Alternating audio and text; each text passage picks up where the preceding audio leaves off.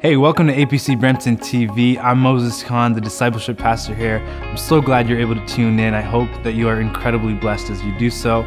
Listen, if you are in the area, check us out at allpeopleschurch.ca to get location details. And if you want to give and support our ministry, you can do so online as well.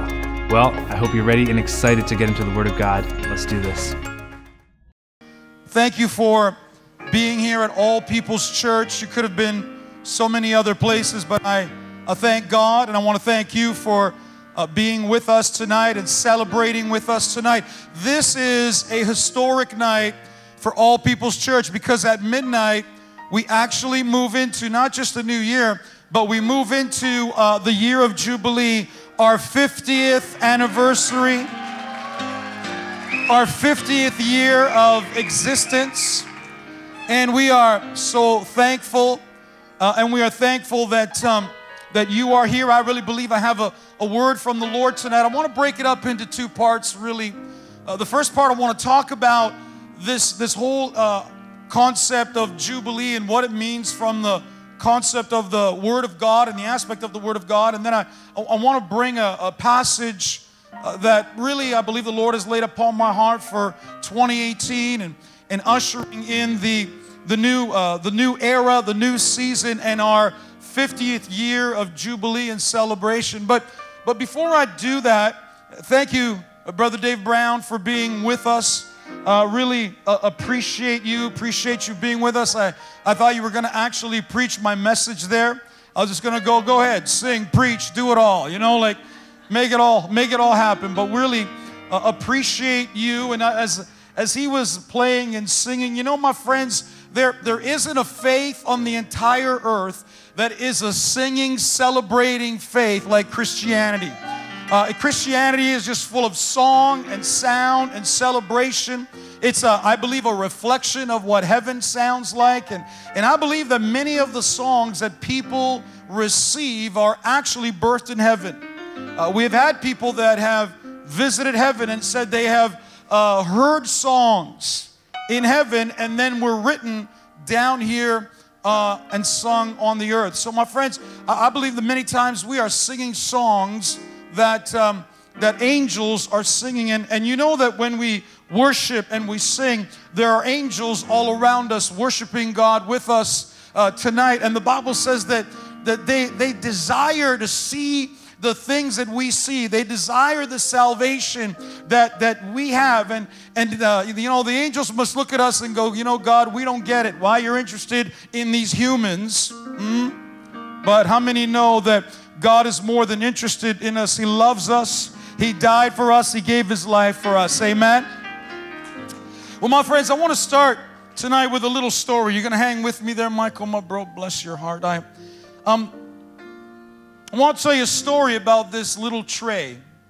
Is that what you would call this, a little tray? Probably is actually not worth much, but has tremendous value to me. And I want to tell you about this little tray because I've been staring at this tray in my kitchen now for about a year and a half. Every day I look at it, every day it really, it speaks to me because there is a story behind this tray. I want to share it with you because there's a story in what I want to share with you tonight.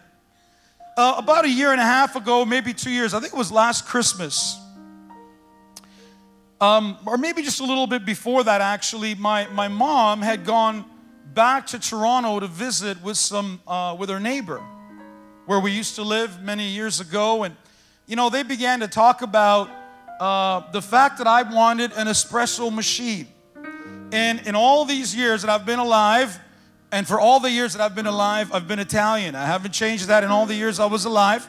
But I never owned an espresso machine. I always had that stovetop little unit there. I kind of liked it better. And anyway, they began to talk, and my mom's neighbor said to my mother, you know what? She said, I have an older machine here. Why don't you bring this to your son? She knows who I am. Why don't you bring it to your son? And I'm sure that he could, enjoy the espresso machine. And so along with the espresso machine came this little tray.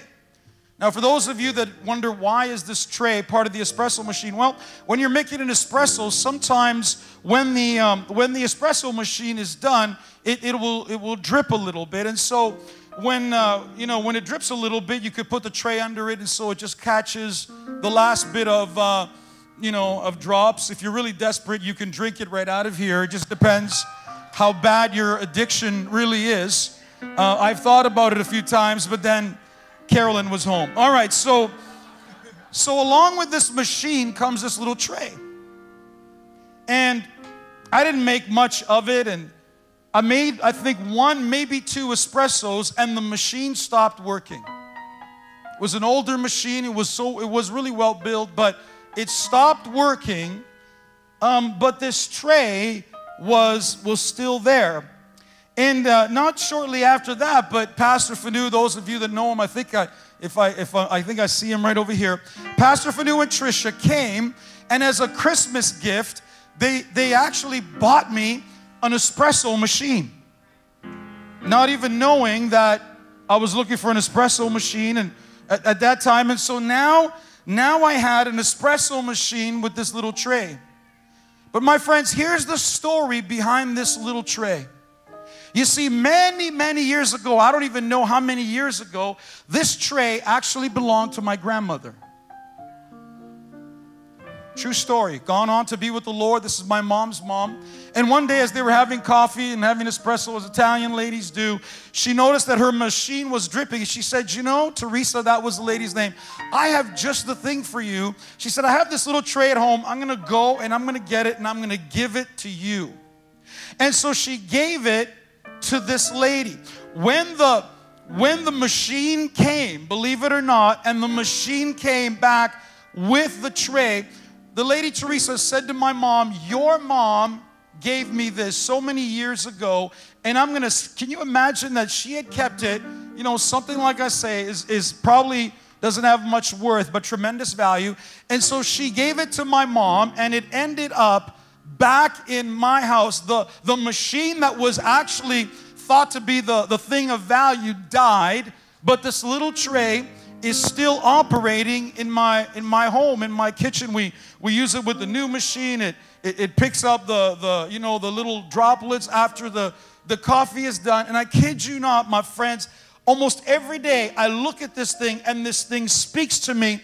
And my friends, here's what I want you to know tonight, that there are times in our lives when we are looking for things, but I want you to understand and know tonight that there are things that are looking for you.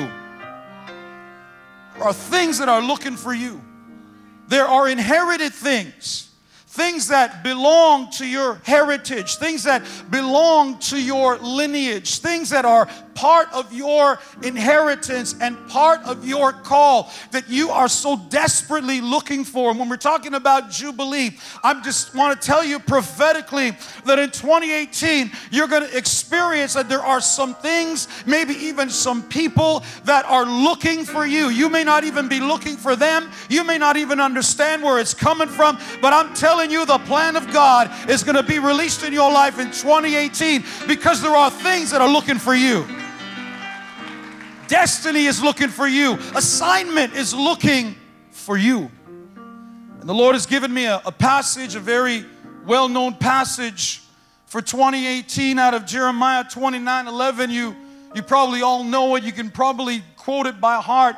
But here's the scripture the Lord gave me for 2018. For I know, the Lord says, I know the thoughts that I think towards you. I don't know tonight if you understand that God thinks thoughts towards you. As a matter of fact, there are so many thoughts, the Bible tells us, that they outnumber the sand of the world. Think about it. Think about it. Every beach. Think about every golf course. Think about anywhere that you would find sand. Here's what God says. When I think about you, my thoughts outnumber all the grains of sand on the earth. So my friends, I never think that God doesn't know you, that God doesn't think about you. He doesn't know what's happening in your life. He says, I know the thoughts that I think towards you, and they are numerous. And friends, they are good thoughts. Look what he says. He says, thoughts of peace and not of evil, to give you a future and a hope. A future and a hope. 2018 I believe is going to be a year of refreshed and abundant hope, a future. Listen, God always leaves the best for last. If you go into the wedding of Cana of Galilee, even when they said, you have left the best wine for last.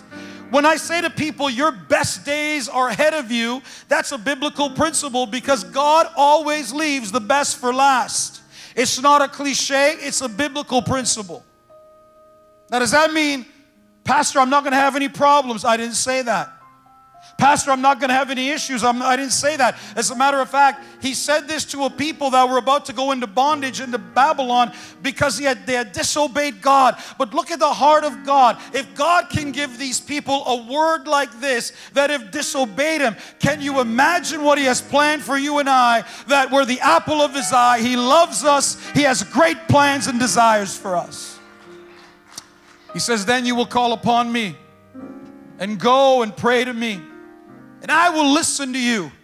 So not only is Father thinking about you, He's listening to you, your cry.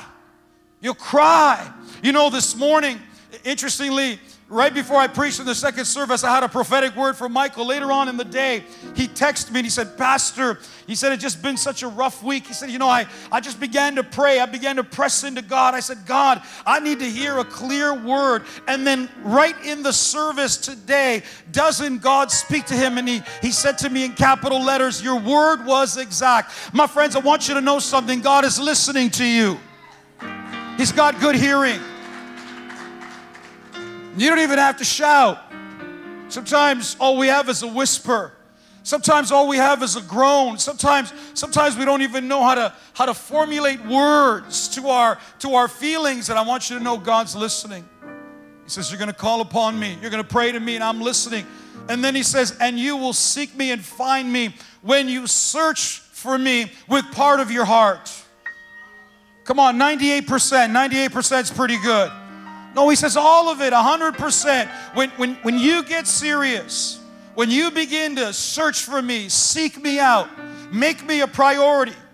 Matthew 6:33, seek ye first the kingdom of God and His righteousness, and what? Then all these things shall be added unto you. My friends, I want you to know prophetically that 2018 is a year where God becomes first in your life.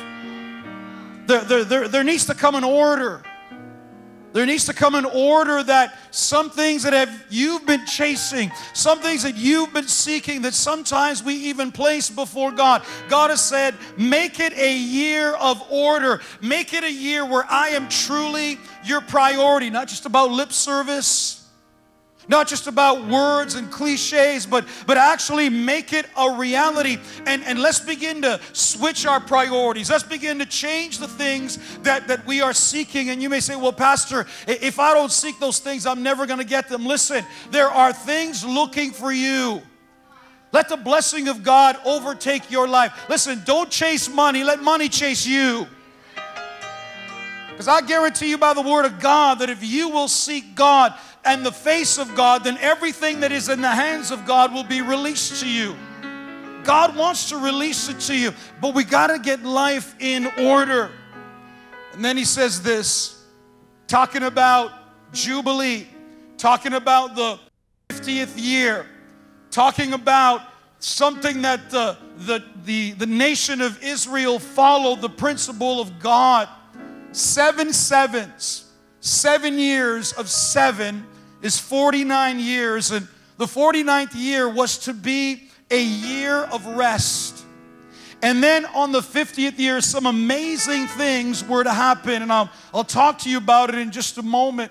But when Jesus Christ arrives on the scene, on the day that He went into the synagogue, His place of worship, and the Bible says that he picked up the scroll and he begins to read, and he begins to read out of Isaiah, and he begins to speak about himself. I want you to notice what he says. Says, and as he was handed the book of the prophets Isaiah, and as he opened the book and he found the place where it was written, here's the words that are spoken about him. He says, the Spirit of the Lord is upon me, because He has anointed me to preach the gospel to the poor.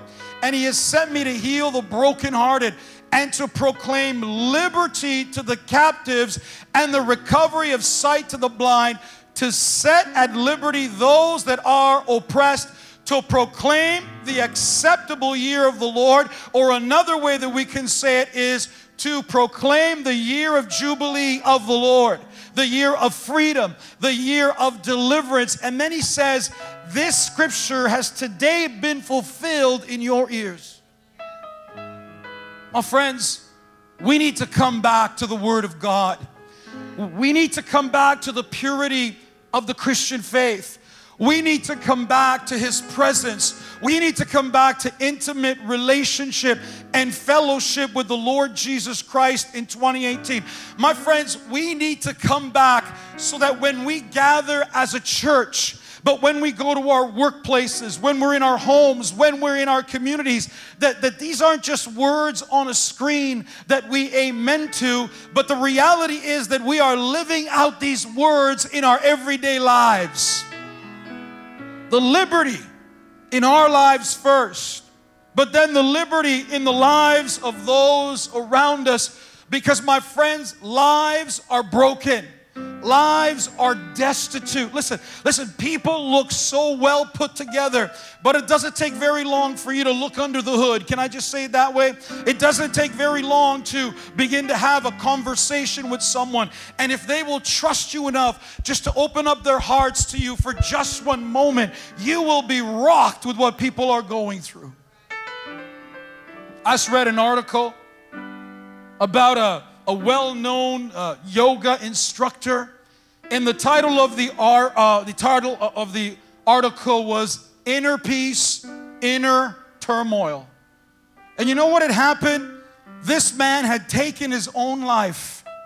A leader in inner peace and teaching people about yoga and how to connect with yourself and connect, all that kind of stuff in order to bring you into peace and tranquility.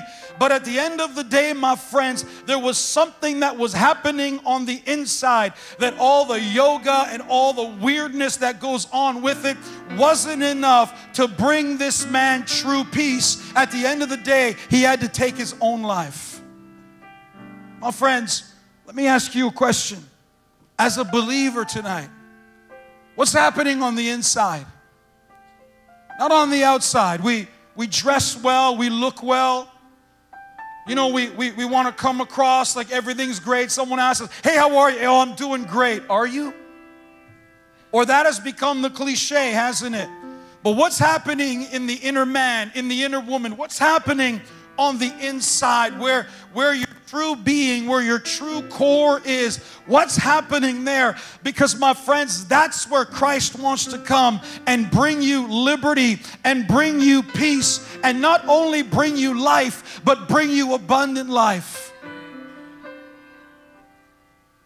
Prophet Terry, some of you know him, some of you don't, but Prophet Terry FaceTimed me from Australia. Do you know it's already the new year there? He called me. I said to him, "What time is it?" He said, "It's 9 o'clock in the morning, bro. Happy New Year." I said, "Well, it ain't Happy New Year here, but he's already, because on the other side of the world is Happy New Year." And we began to talk a little bit about life and abundant life. And you know what he said to me? He said, "Pastor," he said, "many times God's people experience life, but they don't experience abundant life." I said, "Well, Prophet, why do you think that is?" And he brought me into the Old Testament. And in the Old Testament, there was a place called Elim. And Elim was a place of oasis and palm trees. It was almost like the Garden of Eden on the earth. And everybody wanted to come to Elim. It's a place of refreshing. It's a place of expectation and great things. But you know what the amazing part is? In order to get to Elim, you had to go through a place called Mara. Mara's the bitter place. And my friends, many times the reasons that people are not reaching Elim is because they refuse to deal with Mara. They refuse to deal with the bitterness sometimes that's in their heart, the attitudes, the things that are troubling us and holding us down. And instead of going on to Elim, we kind of want to camp out, and we live in a place called Mara. We live in a place called bitterness. And so we might have some life, but we don't have abundant life. Jesus said, listen, he said, the devil has come to kill, to steal, and destroy. But he said, I have come that they might have life and have it more abundantly. Listen, God's desire for you and me is not just to have life, but to have abundant life in every area, in every aspect of who we are.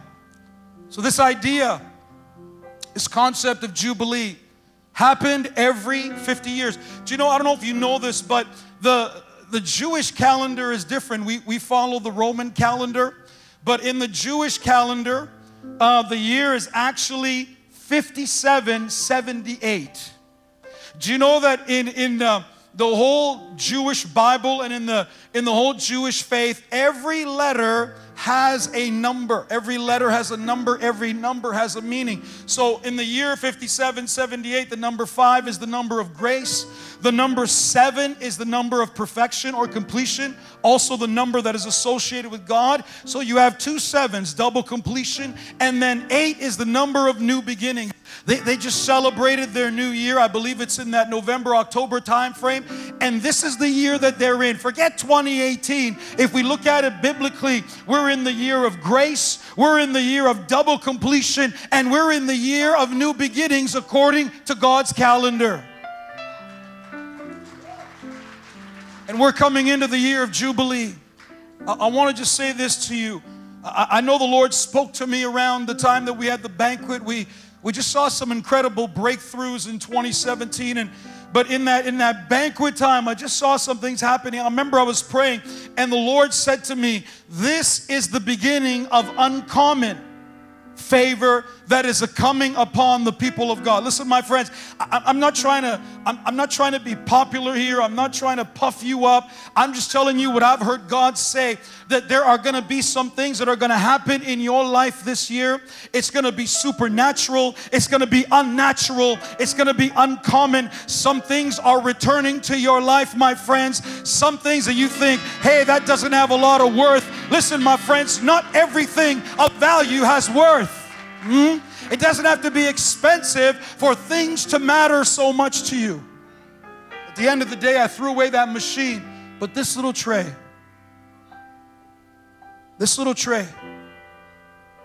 I'll be keeping this tray. When my new machine dies, I'm going to be keeping this tray. I'm going to call Pastor Fanu and say, Pastor Fanu, the machine just died. Maybe in his good heart, he'll bring another one. But the tray, you just see how I just subtly threw that in there? But the tray shall remain. And I'll tell you, anytime you'll be at my house, if you're there and I make you an espresso, I guarantee you're going to see this tray, because it is returned to my life. I never even knew it existed. I never even knew the story behind it. I never knew the lineage. But my friends, there are things that belong to you. You don't even know they belong to you. But I want you to know God knows where they are, and they are coming back. This year of Jubilee, people are coming back. This is what the Jubilee is about. In the 50th year, what would happen is that property would be restored to people. In other words, they maybe had to sell it. They had to give it away. But in the 50th year, the Bible tells us that all the property was returned to its rightful owners. And not only was the property returned, but debts were forgiven. Can you imagine? Can you imagine today if we did this? If we said, that's it, all your debts, all your mortgages, all your Visa bills. Come on, some of you would lose your minds. All your MasterCards, all your loans, everything forgiven. That's the 50th year. That's God's economy. My friends, can I tell you something? If we actually followed biblical economy, there would be no poverty on the face of the earth. But we allow greed to rule the day. Debts were forgiven. But you know what was amazing in the 50th year? By the way, do you know that Israel is actually celebrating right now a double Jubilee? They're in their 100th anniversary. the nation right now. Isn't it amazing that in the 100th year, in the double Jubilee, whatever you think of President Trump, but here is a man that has come and said, this is the capital of the nation of Israel in the double Jubilee year. Don't tell me God doesn't talk. Don't tell me God doesn't make things happen. And you watch, I laugh my head off. You know, you can look at the Psalms, and the Bible said, why do the nations rage? Why do they imagine a vain thing against God? Let me tell you, my friends, God has a plan. He has a purpose. It's going to happen. There isn't a devil. There isn't a demon. There isn't a prime minister. There isn't a president. There isn't an army that can stop the power of the living God. He's a mighty God. He's a mighty God. So it says to me, nothing can stop God's plan and purpose for your life. Stop believing the lies. Stop believing the doubt. Stop believing the negativity. Stop believing that nonsense. I want you to know tonight that you are under an anointing of the year of Jubilee. This is our 50th year. Doesn't mean we're not going to have issues. We're not going to have trouble. Listen, it is the year of uncommon favor. But before you run out of here too happy, that's right, you need to receive it. You remember there's a man in the Old Testament, his name was Joseph. He got a coat from daddy. My friends, I want you to know sometimes that the favor of God is going to get you some negative attention. The favor of God comes with some trouble. It comes with people that don't always want to celebrate you, and they're not always excited that daddy's blessing you. They're not always thrilled that daddy's putting a coat of many colors around you. But my friends, it doesn't negate the fact that the favor of God and the love of the Father is on you. I still want God's blessing, even though it may come with some trouble.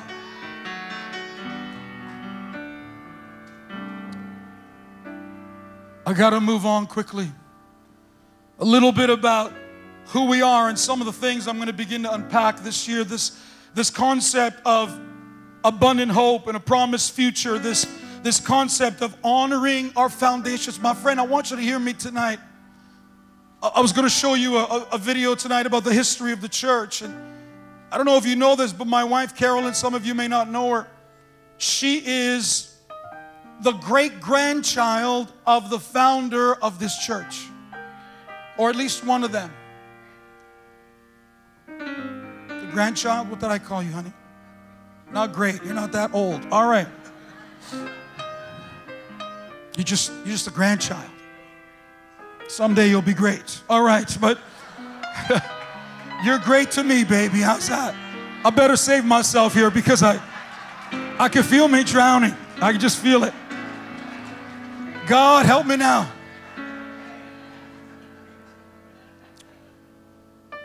Carolyn's grandfather had 13 children. One of them, they didn't get out of the house much. One of them was Carolyn's dad, who passed away, drowned when Carolyn was just a young girl.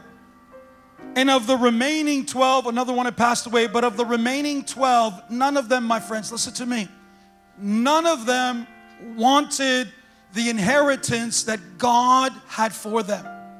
Some have returned to the Lord, many have not, are not serving God, but had other priorities in life and things they wanted to do and take care of. And so, isn't it amazing? So she's the first grandchild of the first son. And of all the 13 children, the mantle, the inheritance, the blessing, the thing that returned to Carolyn, it returned, that anointing, that mantle returned to the first grandchild. She had no idea when she married me that we met, I was 19 years old. She had no idea that when she married me, I would eventually become the pastor of this house.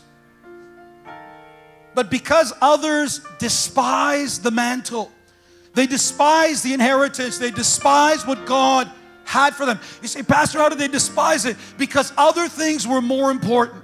Other things took priority. And the Lord said, that's fine. I'll go through the entire family. And until he came to the first grandchild and said, you will receive the inheritance. My friends, allow God to return some things to you, but will you prioritize? Will you prioritize in your hearts the things that God has for you that are critical? Do you know there's a man, actually two brothers, Esau and Jacob. Do you know what God says about Esau? He says, Esau have I hated, Jacob have I loved.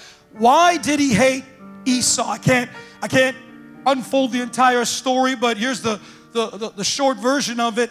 He despised the birthright, and he sold his birthright for stew. He treated the things of God common. He said, what do I care about a birthright? I'm dying. I'm so hungry. Just give me the stew. And he sold his birthright. My friends, I want you to know today, there are so many people that are selling their birthright today. Maybe not for stew, but maybe they're selling it for sex. Maybe they're selling it for drugs. Maybe they're selling it for partying. Maybe they're selling it for, quote unquote, their identity and their gender. There's all kinds of things they're selling it out for. But tonight, I want you to honor your birthright. Honor the inheritance. Honor the things that God has for you so that it can come back to you. I want to move forward. I want to talk about this story, and then I'm going to close and we're going to celebrate. I want to talk about Luke 24. I want to talk about this idea that two disciples were on the road to Emmaus. Jesus had risen from the dead. They can't figure out what's going on. People have been to the grave. The women have seen Jesus. Mary had an encounter with him. They came back. And the Bible says, you know, Peter and John went down to investigate because honestly, they didn't believe Mary. They didn't believe the women. And the Bible says they went down. Here's these two men. The Bible says two of the disciples. Actually, let's read it together. Luke 24:13, it says, now behold, two of them were traveling that day to a village called Emmaus, which was 7 miles from Jerusalem. And they talked together of all the things which had happened. And so it was that while they were conversing and reasoning, that Jesus drew near and went with them. But notice something. Notice that their eyes were restricted. They were restrained. So the Bible says they did not know him. They didn't know it was Jesus. My friends, how many times in life we walk with God and we don't even know he's right beside us? It says, then one whose name was Cleopas answered and said to him, are you the only stranger in Jerusalem? Have you not known the things which happen there these days? And he said to them, what things? So they said to him the things concerning Jesus of Nazareth. And so they begin to talk about, oh, he was a prophet and so on and so forth. And then the Lord begins to speak to them. He says, you know, but we were hoping that it was he who was going to redeem Israel. Indeed, besides all this, today is the third day since these things have happened. In other words, they were saying, all our hope was on this man. And here we are today, and we're more confused than ever. They said, you know, some of the ladies went down, they saw a vision of angels, and they said he was alive. And he said, and then some of the disciples in verse 24 went down there. But notice verse 24, it says this, but they did not see him. Did you hear what Dave Brown said? That, my friends, it is a year where we need our eyes to be opened. Look what he says. In verse 25, Jesus, after hearing all this discourse, he looks at them and he says to them, O foolish ones, and slow of heart to believe in all that the prophets have spoken. My friends, as I was studying the Word, as I was reading this story, you know, I had to own this for myself. I had to say, God, forgive me, because so many times in life I am so foolish. I just don't get it. I'm so slow of believing. I'm so slow of heart. There's just times, Lord, I just don't get it. I just don't see you. My friends, listen, how is it that we are so able to see what the devil is doing that we can't see what God is doing? How come we're so keen on here's what's evil, here's what's dark, here's what's wrong? How come we can't see through the eyes of the Spirit and say, God, here's what you're doing. Here's what you're working out. Here's what you're operating in my life. And then the Bible tells us here that Jesus began to open the scriptures to them. And the Bible says this. In verse 29, it says, but they constrained him, saying, abide with us, for it is toward evening, and the day is far spent. And he went in and stayed with them. And now it came to pass that as he sat at the table with them, he took bread and blessed it and broke it and gave it to them. Now I want you to notice verse 31. It says, and then their eyes were opened. Whoo! I'm telling you, church, 2018 is going to be a year when our eyes begin to open. Open to the things of God. Open to the things of the Spirit. But my friends, most importantly, open to Jesus Himself. Because the greatest revelation that you and I can have, the greatest thing that will return to us is not a trade or even an inheritance. The greatest thing that can return to us is a personal, intimate relationship with Jesus Christ. That we see Him again with fresh eyes. That our eyes are open. Notice what they said. The Bible says, and they knew Him, and He vanished from their sight.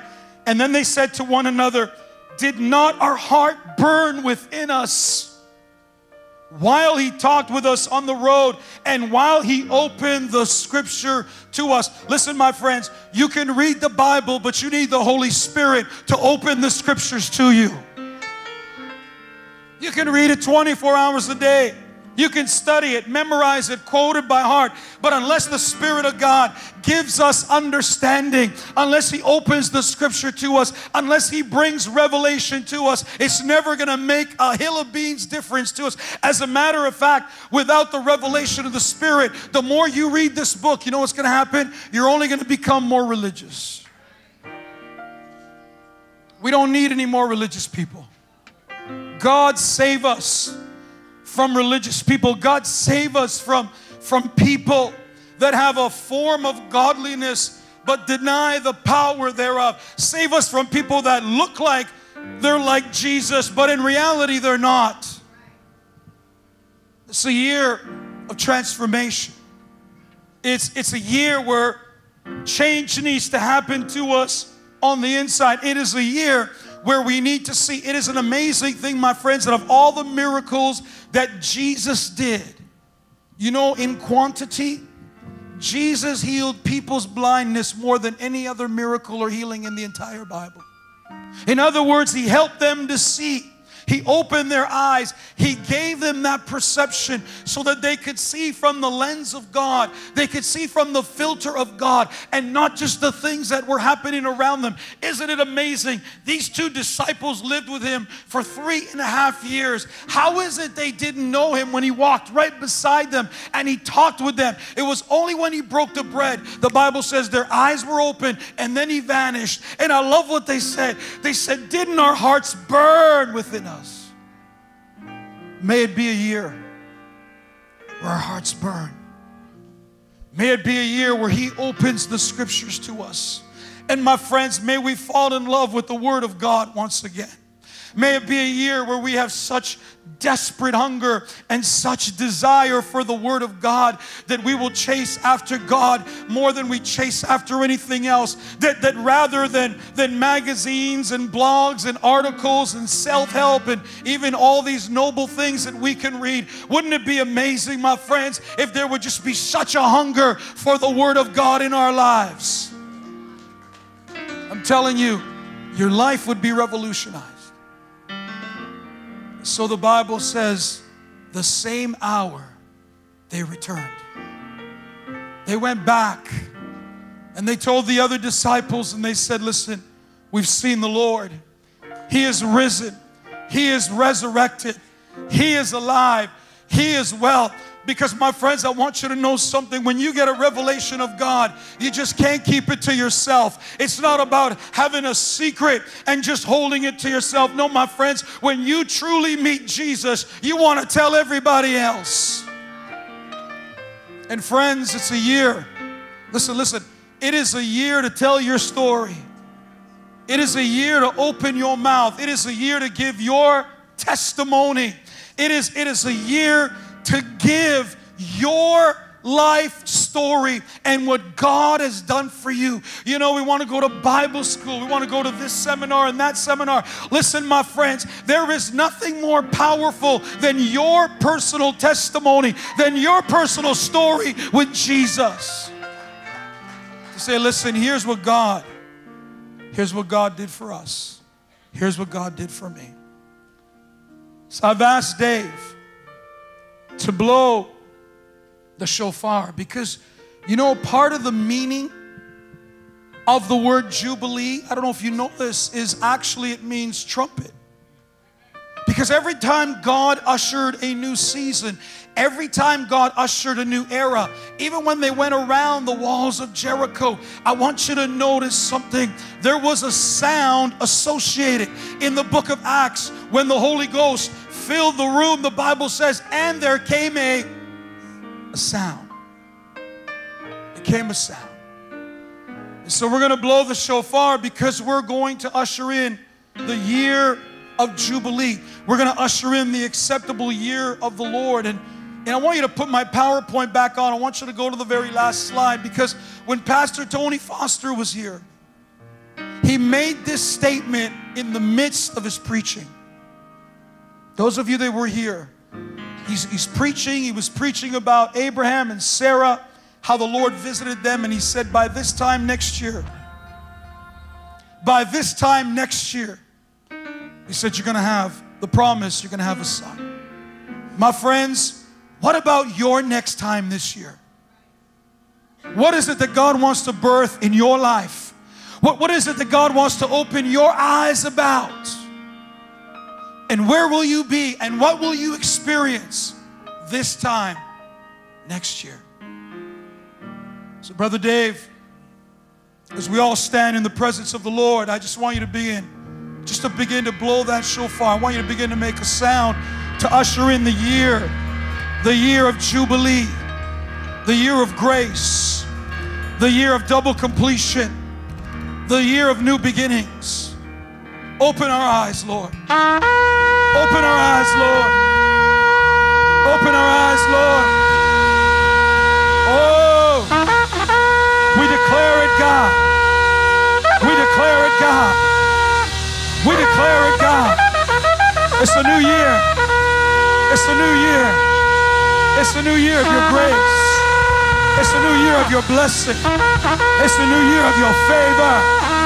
It's a new year, God, of your grace. Double Jubilee. Double Jubilee. Hey, hey. Come on, begin to lift up your voice. Begin to receive it. Begin to receive it in this place. Come on, begin to give glory to God. We receive it, Father. We receive it in this house. We receive it over every family. We receive it in the name of Jesus. Open our eyes. Cause our hearts to burn within us, God. This year of Jubilee, this year of grace, this year of deliverance, this year of healing and of power and of the presence of the living God. Visit our homes, visit our marriages, visit our nation, visit our workplaces, God. Yeah. Hey. Come on, somebody. Oh, give a shout. Give a shout to God. Make a joyful noise in the house of God tonight. We declare it. We believe it. We receive it. Oh, it's for your glory, Lord. You're going to do amazing things, God, this year. You're going to do amazing things, and we're going to worship you and bless you and honor you and glorify you. Hallelujah. Hallelujah. God, we bring in the new year with praise. We bring it with your glory. We bring it with your presence. We thank you that you're here. Angels are here. Your spirit is here. Your power is here. Your glory is here. We love you, God. It's returning. It's returned. It's returned. It's returning. Oh, shout to God. Shout to God. Make a joyful noise. The year 5778 is here. The year of Jubilee. It's a new year. It's a new year. New hope. New possibilities. New revelation. In the name of Jesus, the impossible will be possible. God will be glorified in the nation, in your homes, in your families. Oh, we bless you, God. Oh, we bless you, God. Glory, glory, glory. Hallelujah, hallelujah. Oh, to God be the glory. To God be the praise. Hallelujah. It's a new year. It's a new beginning. There's new hope, new hope, new hope, new hope, new hope. Eyes open. There's a new day. There's a new beginning in the Lord, in the Lord. Hallelujah. Our hearts are going to burn. Our hearts are going to burn. And the word is going to be open to us. And we're going to see the mighty hand of God move in our midst like never before. Hallelujah.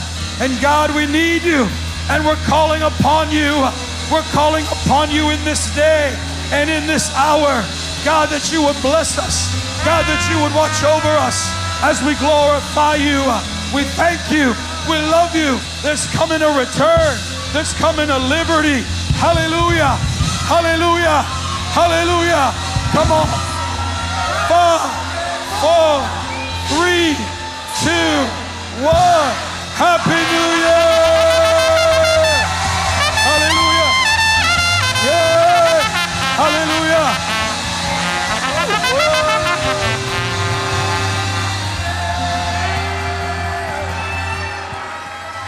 Come on, let's celebrate in the presence of the Lord. Happy New Year. God bless you. God bless you. Hallelujah. Yeah. There's a freedom. There's a freedom in the house. There's a freedom in the house. Yeah. Clap a little louder than before. I'm gonna sing a little louder than before. I'm gonna jump higher than before. I'm gonna shout louder. Sing freedom, freedom.